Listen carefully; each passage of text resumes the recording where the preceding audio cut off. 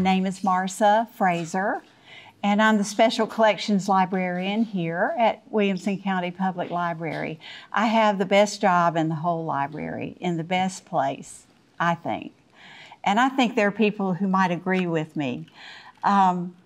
And Walter would be one of them because we see him as well as some other regular patrons up there. We're all about genealogy and local history, so come see us if you haven't. Just need to tell you a few things.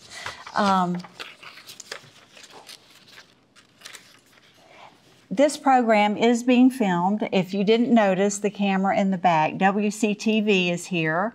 So later we'll be able to watch this program on TV at home. If you didn't hear everything, so that'll be a nice thing to be able to do. I do need you to silence your cell phones, please. And on the back table here, as you're leaving, if you would like to have some say about the programs we offer here at Williamson County Public Library, we would love for you to fill out a feedback form and give us your ideas. Let us know if you like the programs we give and any suggestions you might have. That's much appreciated. And now I want to say a few words about our guest tonight, Walter Green. He's retired from a career in civil and structural engineering with the U.S. Army Corps of Engineers and later in consulting. But he stayed very busy doing things like researching and writing books. He's also written extensive study reports for the city of Franklin, as well as local history articles for the Williamson County Historical Journal. Although Walter grew up in Nashville and lived there throughout his career, he retired in Franklin. He is very proud of the fact that much of his family history is right here in Franklin, all the way back to the Revolutionary War. He is happily married, and I'm glad to see his wife, Wheezy, here tonight, and has 3 daughters and 8 grandchildren. He is also a great friend of the library. The Nashville and Decatur in the Civil War is Walter's first book. And he's also the first to write a book about the Nashville and Decatur Railroad. And if you're interested and want to get a copy, he will have them for sale after the program for $35 each. That's kind of a special event price too. So we hope you enjoy the show. It's my great pleasure to welcome our friend, Walter Green.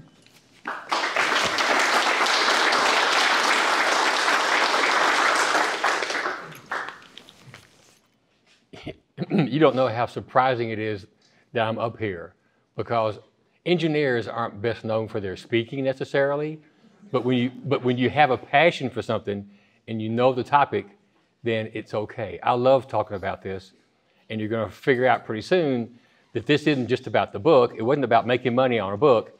It's really about sharing the story and then hopefully eventually rebuilding the 1901 L&N depot here in Franklin. That is my ultimate goal. And so by spreading the word, that helps with that. Marcia, thank you so much for having me. The book wouldn't be like it is if it weren't for the library. I spent a lot of time here, and even more than that, I got a lot of books through interlibrary loan that were terribly important for me.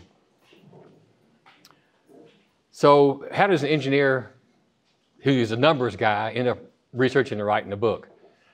Like Marcia said, I had my career in Nashville, and when I retired, I felt a pull to come to Franklin. I lived in one grandparent's house in Nashville, and I was able to buy and live in another grandparent's house here that came into the family in 1920. So it's been in the family for 102 years now. So I was pulled to come to Franklin, and when I got here about 8 years ago, I got settled in, and I got a really good feel for Franklin. I've been here before visiting family, but I got a really good feel for Franklin, and the first thing that jumped at me was this lovely town did not have a passenger depot. It has the freight depot where PD's is in the gravel lot over at South Margin and First, but so many great little towns have a depot, a passenger depot. It's so different from a freight depot. Good cities have great libraries. We have that. And I thought, well, a depot would be something I can really sink my teeth into. So I thought, I'll research the depot. And Rick Warwick helped me a lot with facts and pictures, and I went to get the deeds and all that. And as I researched it, people said, Walter, you're already researching that depot. Why don't you just go a little farther along the railroad? Calvin Leahy did, and Wheezy did. And nobody can tell you to go research a book. I spent 3,500 hours on this book. You can't just say, I think I'll write a book. It's got to be a passion. And there was a flame in me that was ignited by all this. So I did. I researched up and down the railroad from Nashville to Decatur. I went to Washington, D.C., to the Library of Congress and the National Archives. And I did my due diligence on the book. It's written kind of like a textbook. There's nothing in here that's not, to the best of my knowledge, factual. And I didn't make any of this up. I just found it and compiled it and wove it together and chopped it into chapters and put pictures in it and was fortunate enough to get it published. So that's how I got excited about it. And why am I excited about the book? First of all, I figured that the Civil War has many stories. There are houses, there are generals, there are battles, but there's also the railroad. And the railroad had been sort of overlooked. It's the backstory of many stories, many books, but it hadn't really gotten enough attention as far as I'm concerned. And the tracks are right there. You can't forget this railroad. We hear trains a lot, and the tracks are right where they were in 1860. They might change in elevation, and the bridges and trestles are all changed. That railroad is still there as a reminder, just like the battlefields. Plus, nobody had ever written a book about this railroad. So it all lined up to me, and I said, I better get on it. I better hurry. So 6 years later, fortunately, somebody else hadn't written a book about it. But I may be slow, but I'll get it done, and it'll be thorough, and I'll be happy with it. So that's what happened here. So there's the depot, 1901, the last L&N depot here that was torn down about 1959. That's what I'd like to see rebuilt. Okay, the railroad itself. And as I said, I got to go back and forth here. So I'll start over here because I'm right-handed. Nashville, Decatur. Decatur Junction is kind of important, and the tunnel is kind of important. Two features I'm going to hit on as we go through this. So in the 1850s, the Nashville and Chattanooga had been built. The Memphis and Charleston had been built. And if you will, those are two of the three legs in a loop. So those two were in place.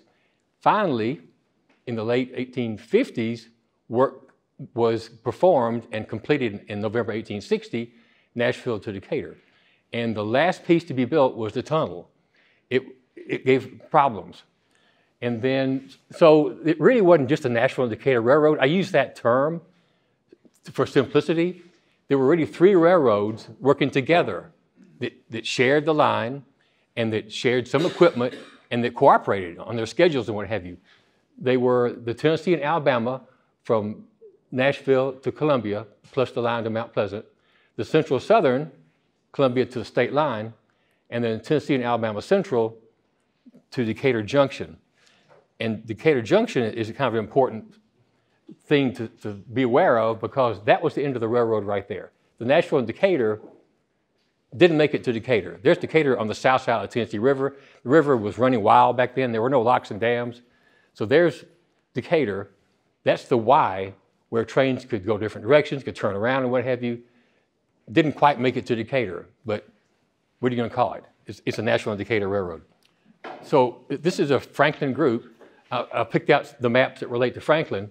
There's the Davidson County line, and here's the railroad, and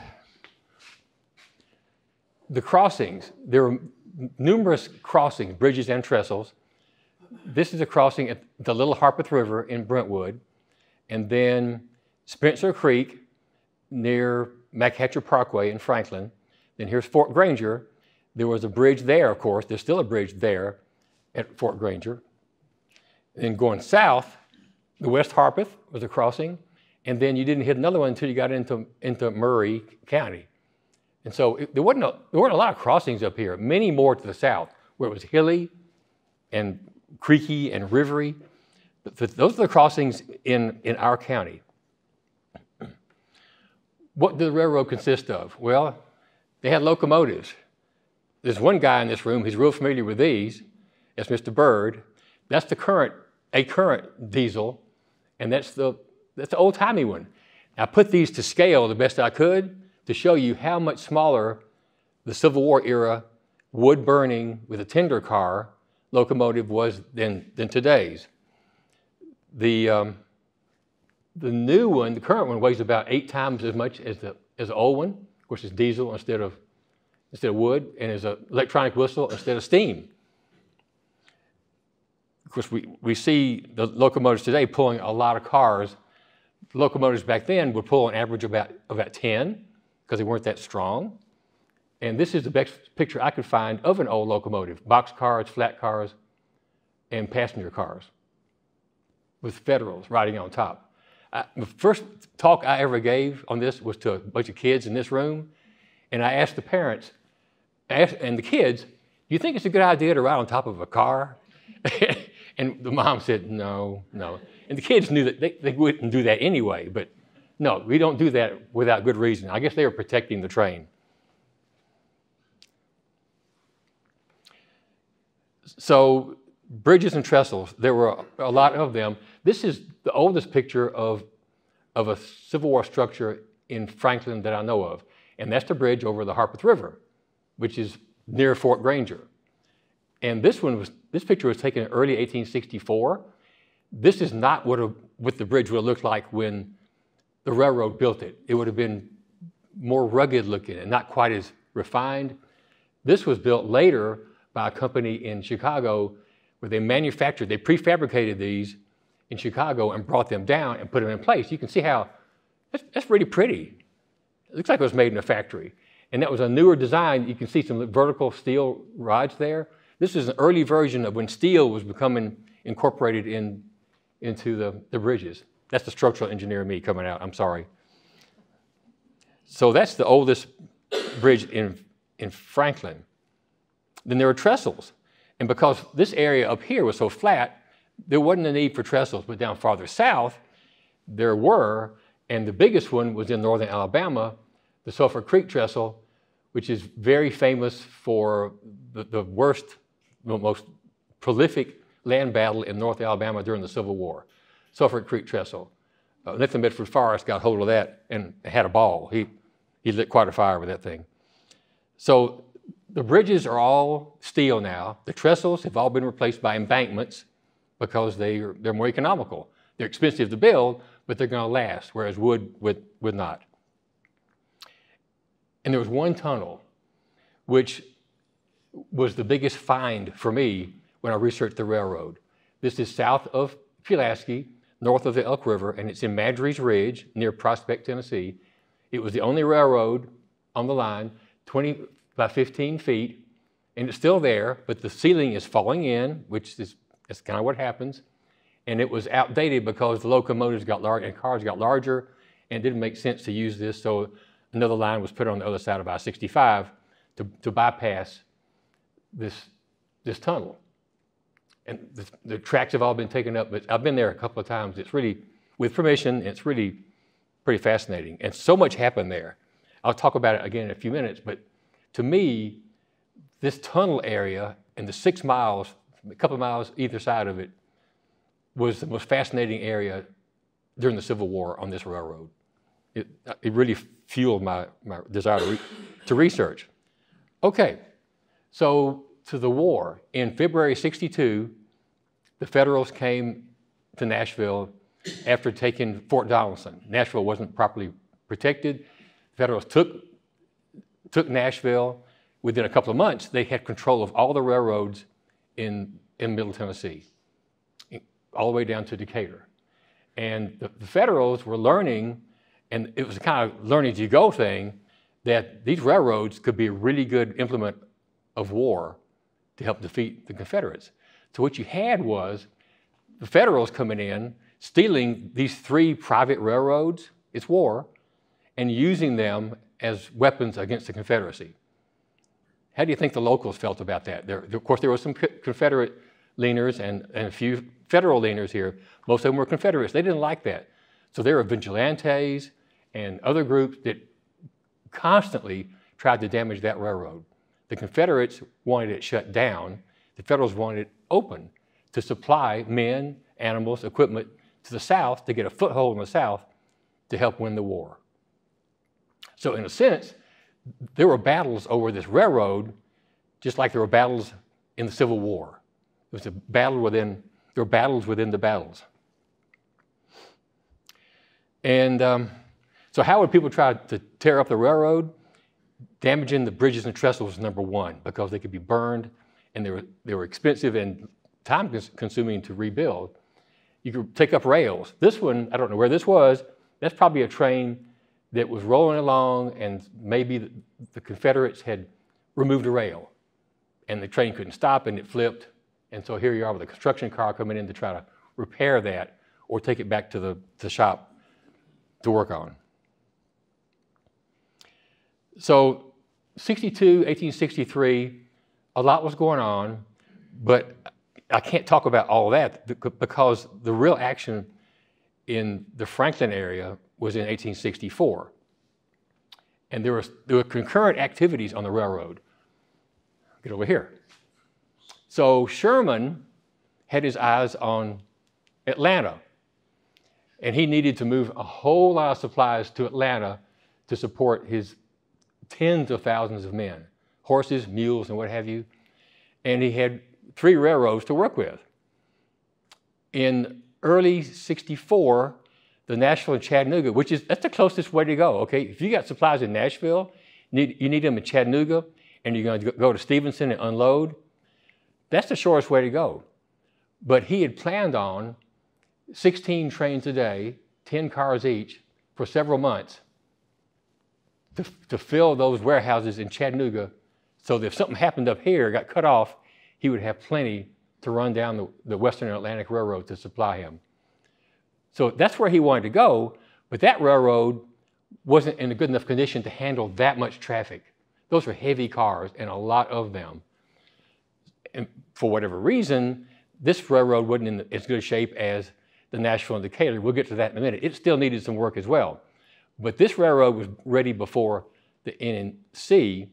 And so for a couple of months, and this is probably the most famous thing that this railroad did during the war, for 2 months, Sherman used this track to take full cars down to empty at Stevenson. And then they'd come back empty or with prisoners or the wounded back up. So for a couple of months, there was a lot of traffic this way. And that was when the N&D really did the best service to the Federals. But it took until about June for the NNC to get repaired. And once it was, then that wasn't as important anymore. It supplied locally, and then the Federals wore this thing out. They went back and forth with that. So our railroad helped Sherman a lot. Didn't help the Confederacy, it helped Sherman a lot for about 2 months. So Sherman had the NNC fixed up, but the NND, concurrently, the NND wasn't in the best shape. And there are 4 guys, all Federals,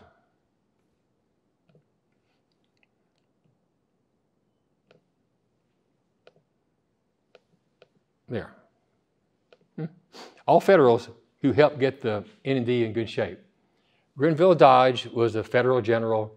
Sherman told him, as he's moving across the state towards Chattanooga, stop off around Pulaski, inventory the bridges. Almost every bridge on the N&D and every trestle was in bad shape. They needed replacement. And so Dodge ended up building 5 bridges and about 20 trestles from the wood standing around in the trees, in the forest. And he was set up around Madridge Ridge where the tunnel was. A lot of trees there. So they put up sawmills, cut wood for cross ties and trestles and what have you. So he ended up replacing every structure that needed replacing, which is almost all of them. But what he wasn't very good at was building bridges. They could do trestles really well. So he put a lot of trestles where there should have been a bridge, which means that a lot of these structures that were trestles, where there should have been a bridge, were going to get washed out eventually.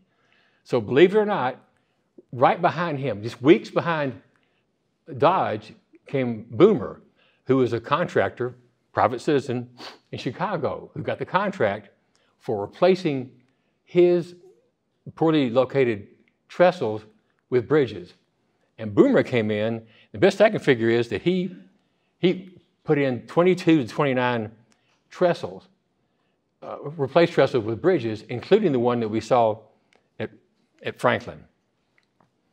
So with these two together, the N&D was now open, but it wasn't protected, because if Sherman's going to rely upon supplies going down, he's got to have a railroad, he's got to have it protected, because there are people like Forrest and Hood who have other ideas. So for protection, back in the old days, protection for the railroads were camps. And then it went to stockades, which were open forts. And that didn't work very well. So Captain Merrill, who's famous for a lot of his maps, designed in early 1864 blockhouses. And Colonel Ennis and the 1st Michigan engineers and mechanics built them. They built 36 along the railroad. And they were different because they had a roof. All of them had roofs, the best I can tell, and they're really heavy. These logs, there's one layer of logs here and two there. Those are about 18 to 20 inches wide, thick, those logs are, with loopholes. You can see loopholes for shooting through, and a little trench around it. That worked pretty well until Forrest or Hood came along with an overwhelming force, and that wasn't going to stand. So Forrest would burn it, threaten to kill everybody in it, and they generally, some of them fought back and got lucky, but that did a really pretty good job. And that was the last form of protection in the Civil War, because there was nothing after that. The war ended, and that was the last of the three forms. Okay, the tunnel. I would speak a whole lot more about this when I go to Pulaski, but I've got to say that the 6 miles from, let's say, Aspen Hill, Pulaski's up here, Aspen Hill, the Madry's Ridge is along here, there's the Tennessee-Alabama line, the Elk River, Prospect, the tunnel. This 6 miles was really fascinating, because it had the tunnel with a huge trestle, another bridge over the Elk River. It had a roundhouse for spinning trains around. It had sawmills here. There was a contraband camp here at Tunnel Hill that held hundreds of displaced African Americans, former enslaved people. There was, what am I missing here? Blockhouses. There was a blockhouse here and two there. And all these trains coming through. You remember Sherman was running a whole lot of trains through here in April and May and part of June. It's really kind of interesting because there's a lot of construction taking place here, and how they managed, I guess they had to do the best they could. Sometimes you couldn't run trains through, but think of all the activity here with Dodge's soldiers all in here, the contraband camp, the rivers. There are 2 forts here as well that we know of at the Elk River. All this traffic through here. It would have been a fascinating place to be, especially in April and May. So what I've done is put together a little timeline. Don't get too worried about this. What it shows is, in the tunnel area, November through June of 63 to 64, here's Dodge building trestles. Boomer came right behind him, replacing trestles. Ennis was building blockhouses. Sherman's trains were coming through on the loop. And then the contraband camp was open in January. So if you look up and down there, you can see how busy this area was, especially in April and May. It's incredible. I wish I didn't there. I didn't want to be there, but I'd like to have pictures of it. It's just amazing.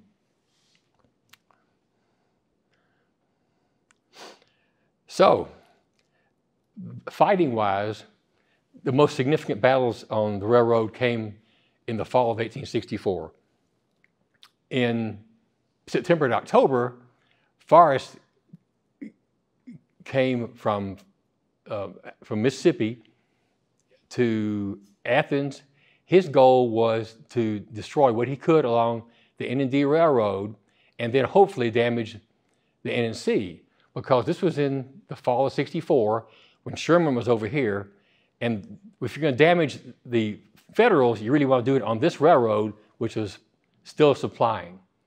So Forrest did a lot of damage up to about Pulaski, and he went over towards the N&C, but realized it was very heavily fortified. He didn't have what it took to do damage there, so he left and went back home after doing a lot of damage north of Pulaski. So he did a lot of damage, but it didn't in any way really change the course of the war. Then it was Hood's turn. Hood marched from North Georgia to Florence and crossed in November, and here we go, and well, he was with Forrest. They arrived at the railroad, if you will, about Columbia, and they skirmished there, went up past Spring Hill with the famous Federal escape of the troops at Spring Hill, and then on to Franklin. And the Battle of Franklin, to me, occurred largely because there was no prepared way for the Federals to get across the river, which really is puzzling to me. I haven't researched this, but the crossings, the main crossing in Franklin was damaged in the middle of November by floods. That was the wagon bridge that's near the Harpeth Hotel, where the stones are. That would have been the best way to get across, except for planking over the railroad. But that bridge was washed out in the middle of November in storms, and for whatever reason, with these troops coming this way, the Federals hadn't rebuilt that. They could have done it in a day. But the Federals arrived, and they're hoping that pontoons had arrived from Nashville, but they hadn't, and the bridge wasn't replaced, so they had to scurry around trying to get a way to go across that river, but it didn't work out. They were backed up against the river, and if Hood chose to attack him, there'd be a battle there. And that's what he did. Wisely or not, Hood attacked. So bridges are important. The lack of bridges here made Franklin largely what it is today.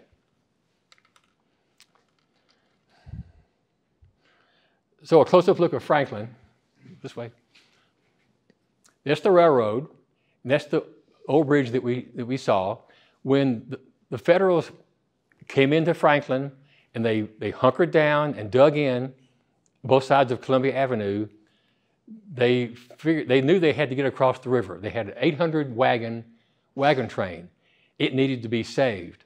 So priority number one was hold off Hood if he attacked while they got the wagon train and hopefully eventually men across the river to the safety of Nashville. So what does that mean? There were several ways to get across the river. There was a ford right here between the railroad bridge and what looked like pontoons. There was a ford, but it was in bad shape. So they fixed the ford up. There was what's called the county bridge here that shows pontoons, but people thought there were pontoons there during the crossing at night. There weren't. That was a very low bridge right above the water level. So they rebuilt that low bridge. The Federals also planked over the railroad bridge so that you could run wagons and people across it properly. And they rebuilt the wagon bridge near the Harpeth, right there on 1st Avenue North. So those four things were all being done. The last one completed was the wagon bridge.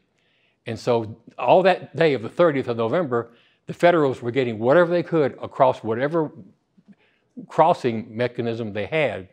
And just about the time that last wagon got across the river, Hood attacked. And we know what happened there. It was a disaster for the Confederates. About midnight, the Hood had to watch as the Federals retreated. He didn't know for a while they were retreating. But at midnight, there were orders for the Federals on this side of Columbia Avenue to basically march up the railroad tracks and go across the planked over railroad bridge. And the troops on the west side of Columbia to come through town. It's dark. They were marching in darkness because they didn't want to be seen. It was tough, and there was smoke in the air. Franklin was a mess horrible mess back then. But the folks on this side of Columbia were to come through town and go across the rebuilt wagon bridge. And they did that. Got through maybe 3 in the morning, and then they burned the wagon bridge and that county bridge and took the planking off of the railroad bridge so that if Hood wanted to follow them, he would be deterred, and he did follow them. He followed them to Nashville and was involved in the Battle of Nashville for a couple of days, lost, and then started his miserable 11.5-day, 100-mile retreat across the Tennessee River, which is, books have been written about that. And I've saved a picture here just to give you an idea of what that crossing might look like. This is not the Tennessee River, but that's kind of the idea. Wagon trains coming across the river. It's amazing that Hood got across. There were 5 things, I won't go into it, 5 things they had to work really right for them to get across. It's just almost a miracle. For one of them was they didn't have enough pontoons, and they stole some from the Federals to make that happen. That's all in the book. So now, Forrest was gone out of the picture. Hood hadn't done any damage either. His plan was to draw Sherman out of North Georgia, but that didn't work. Sherman sent Thomas over to deal with him, and Thomas dealt with him pretty well. So with both Hood and Forrest gone, there wasn't too much for the Federals to worry about. So looking back now, let's say it's early to middle 1865, what did the railroads look like? Well, pretty typical. The N&C was probably similar, but I haven't studied that one. The Nashville and Decatur was subject to different kinds of damage. You had damage by the Confederates and storms, as opposed to damage by the Federals, who they didn't keep it in the best shape. So crossings, I did the best I could to count these. The Harpeth, Elk were rebuilt at least 8 or 9 times during the war. About half of those were because of flooding. The other half were the Confederates that had damaged it. That's a lot of replacing. The Duck, 11 to 12 times, and that Big Sulphur Creek Trestle, 3 times, all because of Confederate damage. The track, you can imagine how tedious it is to try to figure out how many miles of track were damaged, but I figured about half of the 122 miles, Nashville to Decatur, was replaced. Some of it multiple times, some of it none at all. About half the track was replaced. And then of the 36 blockhouses that were in place for just, 9 months? 45 rebuilds, which means the average blockhouse was rebuilt at least once. Tremendous amount of damage and tremendous resources. So you had that going on.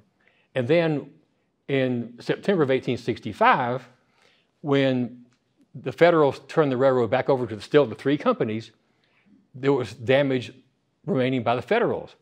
The track wasn't in very good shape. The bridges and trestles were nothing like they were when the railroad was built. The Mount Pleasant line hadn't been put in yet. Most of the depots were gone, and the majority of the locomotives and the cars were damaged or missing. But there we have it. Thomas transferred to the companies in September 1865 after 3.5 years of owning those railroads and using them against the Confederates. So now, September 65, the railroads were again trying to operate. They were financially weak, the railroads were in pitiful condition, and they had to borrow a lot of money to make repairs, and they bought a lot of equipment at auction from the federal government with loans, with bonds to pay back. But what's amazing to me is that for the first 12 months, starting September of 65, the railroads made a profit every month, which is pretty amazing considering the condition of the railroads. The crops were terrible, and the inexpensive form of labor that they had for the crops was gone. But they did okay. It wasn't until early 67 that these 3 railroads decided they could operate better as one railroad. So they got together. They were going to call it the N&D, but it wasn't until about a year later that it really was called the N&D. But that was much more efficient, as a corporate guy would understand. So if you look back at the railroad and this story, to me, the way you wrap it up is that after 17 months of operation, by the 3 local companies. The Federals took it, had it for 3.5 years to use as a weapon against the Confederates. Gave it back in terrible shape. And the main thing this railroad did was to supply Sherman to help him capture Atlanta and help him with his march to the sea, which contributed greatly to the end of the war. So that's not fair, but it's war, and that's the way it goes. That's it, and I've got some extra slides if you need, and I would love to have some good questions or comments. Yes, ma'am. The blockhouses, where they were, do you know where any of them were? The actual location? Conception. Remains? About 2 months ago, some folks from Columbia and I went to the Duck River because we knew from maps where a blockhouse on the north side of the Duck was supposed to be. And we pulled out a photograph taken from probably that same spot that showed where that bridge was. We were standing in almost the same spot. But that site had been bulldozed. You know what happens. It was a scout camp, a Boy Scout camp, and they bulldozed it to make it better. So any remains of a blockhouse now would be an earthen berm. Like you saw that moat, that trench around the blockhouse, you might see that, but the wood's all gone. The blockhouses often had a well inside for water that might remain. There might be a little dip there. But I do know of one place where there are earthen remains that show where the blockhouse was. But that has to be in a remote area because progress get in the way of that. And for what it's worth, almost every crossing had a blockhouse. The longer ones had 2. There was no blockhouse at Fort Granger here in Franklin because there was a stockade there, but later when Fort Granger was built, right there near the railroad, there was no need for a blockhouse. So it made sense that they were where they were. And I'm really kind of pleased that my research also went up and down the railroad, as I did, studying topo and records, trying to figure out where every blockhouse was. And forget the 36. I knew there were 36, but I didn't want to cheat. So I went through and I determined there were 37. And that's fine. I originally put it in the book. I got 37, that there were 36. But then I figured out that there was a blockhouse I was counting at the Elk that I don't think was really there. So I was able to edit the book and honestly say, I think we've got this. But you never know. It's just tough. But yeah. And there were blockhouses on the Nashville and Chattanooga. All these railroads have blockhouses. The N&D wasn't special that way. Where would you like the depot to be? Where it was? Near, I'm being careful with this, near the railroad. Ideally, it would be in the gravel lot where PD's is. It's owned by the family. But I don't want to go around saying we got to have that property. That's not a smart thing to do. I'd like for it to go. There are not that many places it can go that make sense where property is available. Ideally, it would go there, about 100 feet from the freight depot. We know where it is. I think there's still stone foundation there that we could locate and reuse. That would be the place to go. And would it be a museum? No, we can do better than that. Franklin needs the structure, I think. It would be a wonderful thing to have, but it could be a visitor center or a meeting place or restaurant. Lots of things it could be. While we're at it, that's the floor plan. So the railroad was over here. No, I think, no, it's this floor plan, okay. So there were 3 rooms, one for colored. That's pretty faded, isn't it? Okay, general and ladies. So there are 3 larger rooms, and then the ticket office, if you will, and then restrooms, and then a baggage area. So if people were to rebuild the depot, we could build it like it was, and the rooms are interesting enough and of a decent size that something could be done there that would be attractive and profitable. It's got to make sense economically. So that's what I'd like to see rebuilt. But I can't do it by myself, and I think we're going to build a lot of momentum, and put a team together to see what that whole area is. 8,500 of an acre. What could the area be that also included a depot feature? What would be there in addition to the depot feature? And conceptualize that, draw it up, put a dollar amount on it, and maybe make an offer if that's what it comes to, or look for another location. So that, when the book sales are tailing off, you know, and I go riding off in the sunset with the book, I still got the depot, because that's really, that would be a wonderful thing to have. But the book is also important because it helps to justify the railroad and what it did during the Civil War. And in my opinion, the story of the railroad needs to be woven better into the larger story of the Battle of Franklin, for instance. It's a big part of it. It can be a little bigger part than it is now. So that's my goal. Yes, sir. Did you ever run into whether there was a lawsuit to block the railroad before it was constructed? I'm asking this because I lived on Franklin Road in an old house, and in my research in my house ran into that he'd sued, the owner of the house sued to block the railroad and lost, obviously. And then what I thought was interesting was when the railroad crosses Spencer Creek, it goes over, angles to the right, goes right next to the house, and then angles back away. And I sort of assumed that the railroad did that for spite. I may be wrong about that, but it makes sense. You know, they might have done that. Did you run into that? I did not. I did, when you research something like this, you come across a lot of topics to say, that's really interesting, but you can't stop. Yeah, I make notes sometimes, but you can't stop and go down that rabbit hole. I did see there were some lawsuits, but I didn't focus on this. Fortunately, what I got was enough to write a book on, but I don't know about that. And I've never seen in print, not that I would have, that the railroad during those days of laying out intentionally went here or there. There is a chapter in here about the early railroad. And I've got a fair amount of documentation as to who the board members were, where the surveys were, how they decided to run the railroad a certain way through Brentwood instead of the other way. But I didn't see anything about avoiding somebody's property out of spite.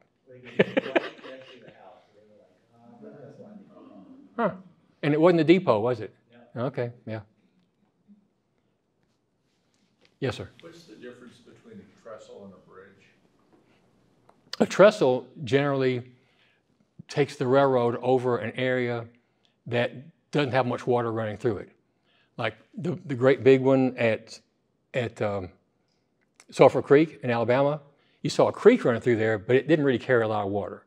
So that trestle made sense. A bridge, so a trestle, the foundation, the load is carried from the tracks vertically down to the soil on a trestle. Whereas a bridge generally goes over a creek or a river that has high flows.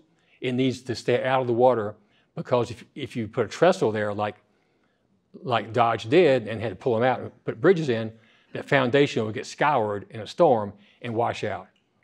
So those are the two things. Yes, sir. The current railroad runs from Brentwood down through Athens, but it goes down through Lewisburg. Do you know when that was built and why they abandoned and indeed? Yeah, I'm going to be close on this. I think it was in the 1920s or 30s that the sizes of the locomotives and the cars got too great for that 20 by 15 tunnel. And that was still, it didn't compete with the L&N because it was the same company. They just put a track over on the other side and they pulled that track up. And it was because the tunnel was great for 1860, but not for 1925. And you may know that occurred a lot down to Athens, and that where there used to be tracks, there are now walking trails for horses and what have you, and it's called rails to trails, which is a really, really good thing, a good use. When they were rebuilding the blockhouses, those are phenomenal numbers on the rebuild. Did they know why they were so vulnerable and didn't try to change it? Is there any insight into that? You know, doing the same thing over and over again? I don't have a lot of insight. My gut is they didn't know what better to do. And they just couldn't put a whole lot of men at every blockhouse. There was a shortage of troops. So they did the best they could and were prepared to rebuild. It was only for 9 months. I guess they figured, hey, we're getting it done even by replacing these blockhouses.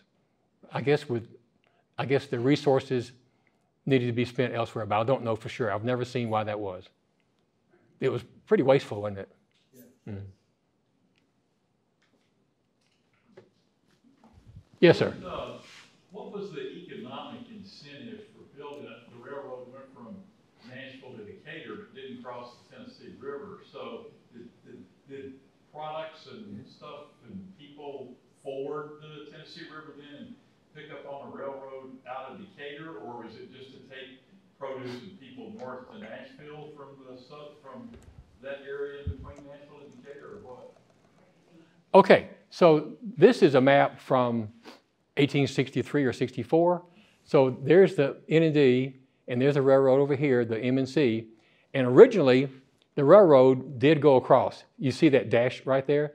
Those are columns, if you will, or piers that supported the railroad. The railroad came all the way through, the M&C came all the way through Decatur. So before the war, there was connectivity here.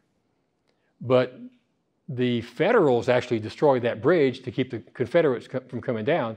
They destroyed that bridge and then built a pontoon bridge there to help get supplies across. That was much less efficient. So there was a bridge there. Did that get rebuilt after the war? It did. Yes, sir. Question, there's speculation that the railroad south of Lewisburg Pike, right about where Collins Farm is, that area was trestled. Did you come across that at any time? I've been asked my opinion several years ago. Some Battle of Franklin Trust folks asked me because they knew I researched this, and I sent back a pretty lengthy reply. I gave them like 7 reasons why that would not have been a trestle. I'm pretty sure, first of all, there was no mention of a trestle. I inventoried and looked at records really thoroughly, and there was reference to almost every trestle on the railroad, but not one there. Another key point is that was not a very long stretch, so it wouldn't have been that much material to put in there. There are lots of reasons, but I don't believe that there was a trestle there. It would be nice to know, important to know, related to the Battle of Franklin. Well, would the pike have run a little bit further south than where it is today? The actual Lewisburg Pike? I don't think so. Okay. I think it was right there. Thanks for the question. Yes, sir. Oh, I didn't see you back there. Hello.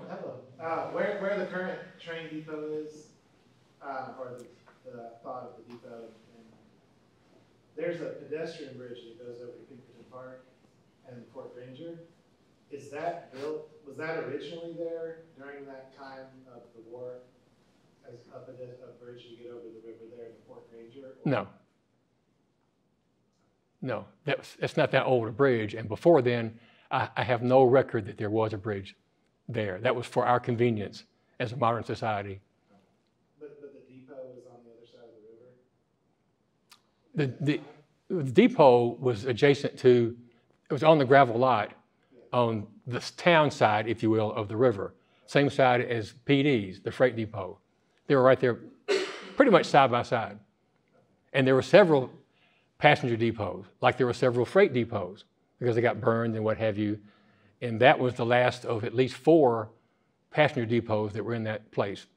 They were too small, made it larger, got destroyed during the Civil War, etc. That was at least number 4. That people didn't get off there to go to Fort Granger, or soldiers get off there on a ride north. How would they get over to Fort Granger? Do we know? I don't know. They might just walk across the bridge. I don't know that. That's a really good question. But yeah, Fort Granger was quite, I'm trying to picture that. It was quite the deal. Right. There were hundreds of acres extended for Fort Granger. And there were a lot of men there and a lot of equipment. So that's a good point I need to consider. Thanks, Andrew. I knew you'd ask a tough question. Yes, yes, sir. You can get into Fort Granger off Liberty, and it's an easy walk in as opposed to try to come from the other side where it's real steep. It would be they could come across the bridge, you know, however they would normally come from Franklin going towards Brentwood, and then just curve around. That's true. Come in the back end, back side of it. Yeah. That's true. Yes, sir. Can you comment on, so the days leading up to the Battle of Franklin on November 30th, you know, it's coming up through Columbia, Spring Hill. What role and what state the railroad was in those immediate days before and after the battle? It was in operating condition before the battle. The Confederates, as they came up through Columbia, Spring Hill, and what have you, the railroad was, they destroyed, the Confederates did, the bridges and trestles, well, mostly bridges, but they didn't damage the railroad as much as you might think.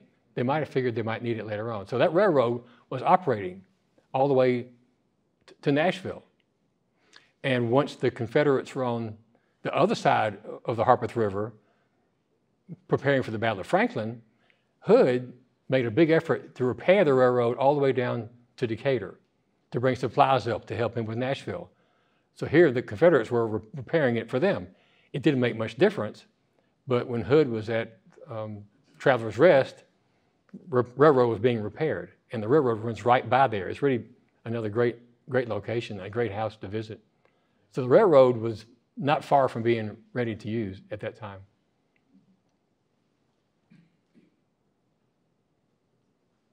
Cricket's tripping. Brian, I can't believe you're not going to give me a hard time. No way. Okay. I will make a comment, though. I knew it. On how they may have gotten to Fort Granger town. And you mentioned that low bridge across the harbor, which you call the county bridge.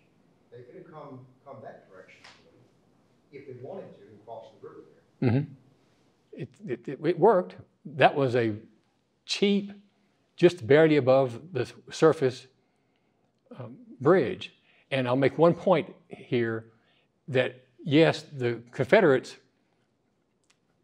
I'll look at it a different way. The Federals wanted pontoons waiting for them in Franklin when they arrived on the 30th, and they weren't there because somebody messed up in Nashville and sent that pontoon train out Murfreesboro Pike towards Murfreesboro.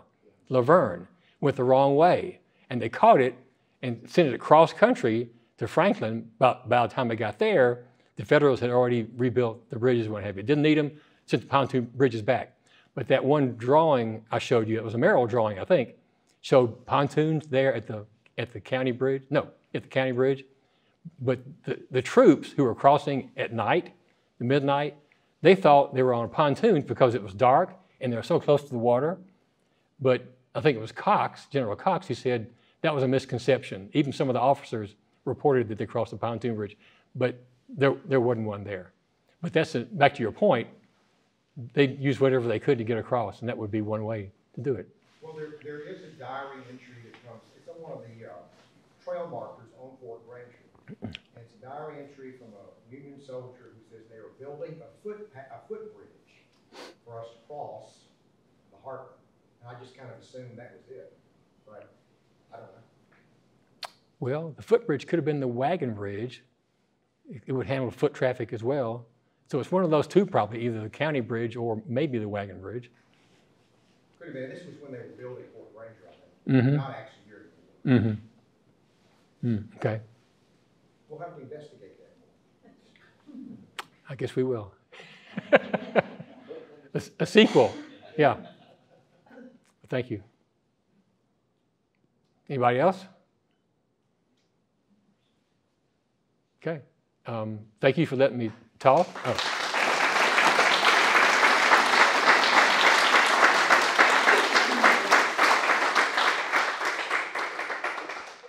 I really love talking about this, and the main thing for me isn't the fact that I'm able to go around and speak to people, or it's the book. It's just I really feel blessed to be the one to write this book. That I did it before somebody else. So I'm just grateful. Thank you.